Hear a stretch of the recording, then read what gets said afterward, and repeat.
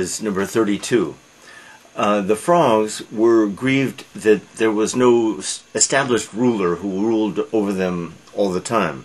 So they sent an embassy to Jupiter, Zeus, to ask for an established ruler. Zeus then sent a huge log. Now when the log arrived out of the sky in the water, the frogs were terrified and scattered, hid under the water. But then they realized that the log was inert, motionless, and they swam up to it, sat on it, and basically showed no respect to it. Then they sent another embassy to Zeus, asking for a more suitable ruler. This time, Zeus, Jupiter, established the eel.